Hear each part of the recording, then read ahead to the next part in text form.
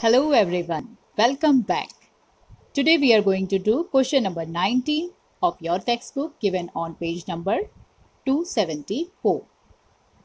So here is the question.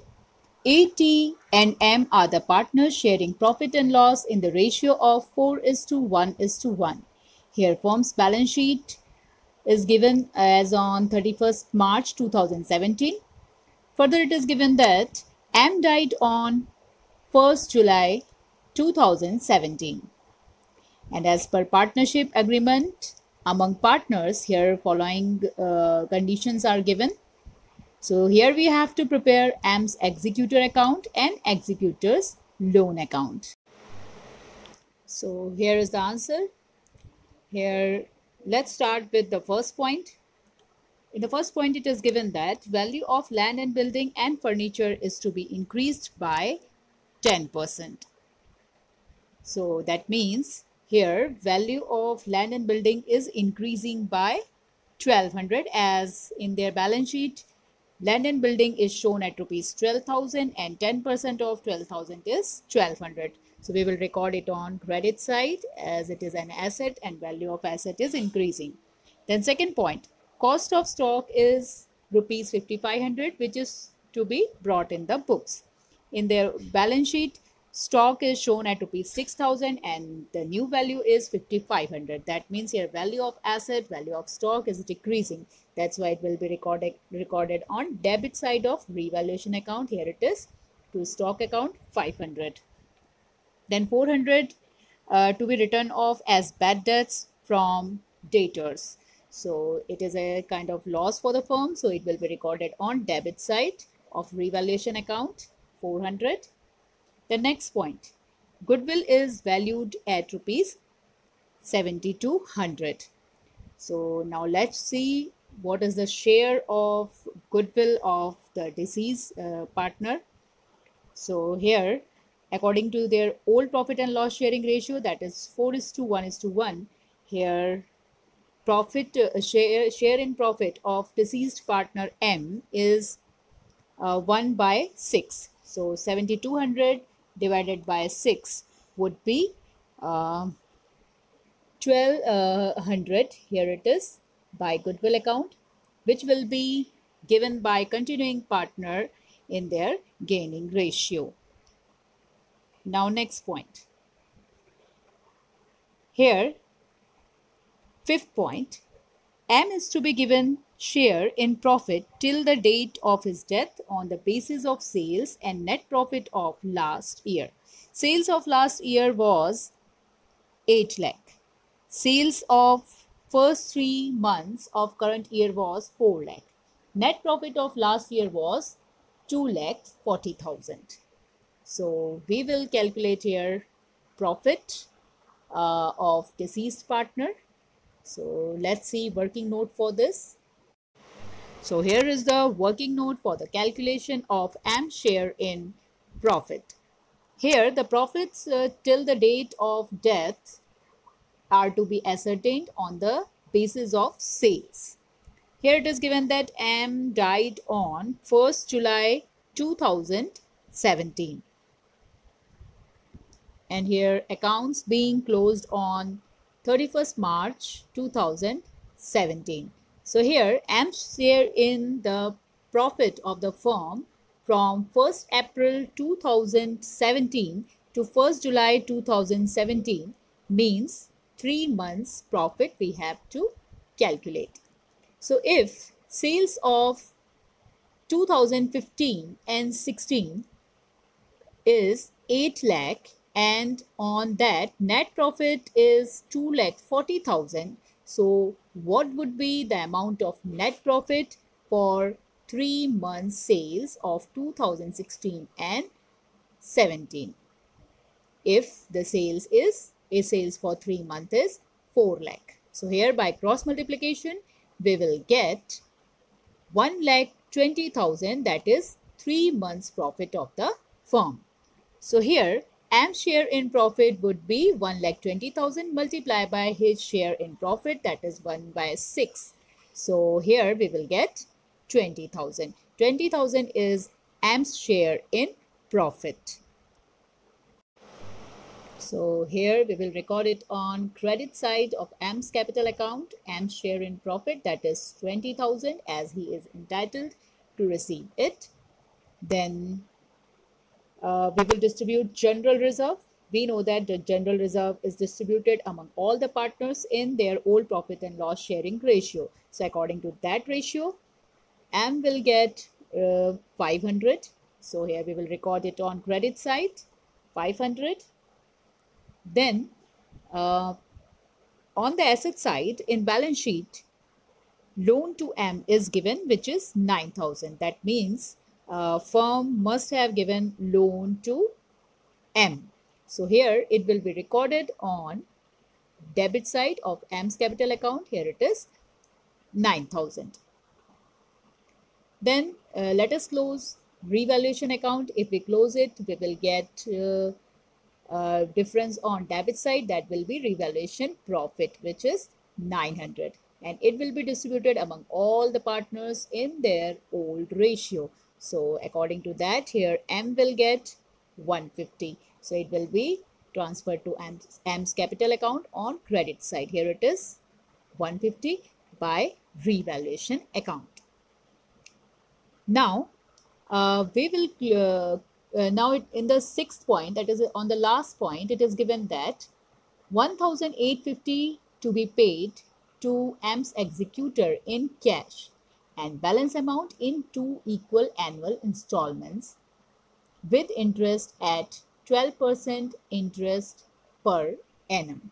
So as it is given that 1,850 is to be paid to M's executor in cash. So here it will be recorded on debit side of M's capital account, that is 1,850. Now let us see what is to be done next. Yes, now we will find out balance amount in M's capital account. Here balance amount is 20,000, which will be transferred to M's executor account. Here it is. If you close M's capital account, you will find difference on debit side, which is balance amount, that is 20,000, and this is the amount which will be paid to him in 2 equal annual installments with interest at 12% interest per annum. So here it is 20,000. Now let's see how M's administrators or M's executors account will be prepared. Here it is. First, here balance of M's capital account will be transferred here. That was 20,000. So here we will transfer 20,000. Here it is by M's capital account 20,000.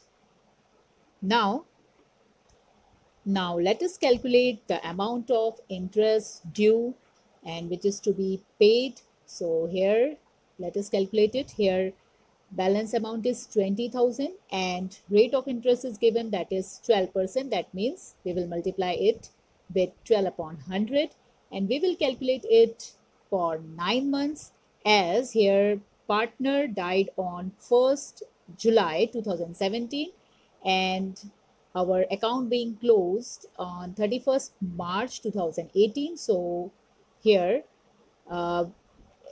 in this period there are 9 months. So we will multiply it with 9 upon 12. So we will get 1,800, which is the amount of interest due. So it will be recorded on credit side of M's executor's account. So here on debit side, we will find out the balance, that means total amount due to be paid plus interest, that is 21,800. Now this balance will be transferred in the next year, that is here it is 1st April 2018. Our second year is starting on 1st April 2018. So here we will transfer here this amount 21,800.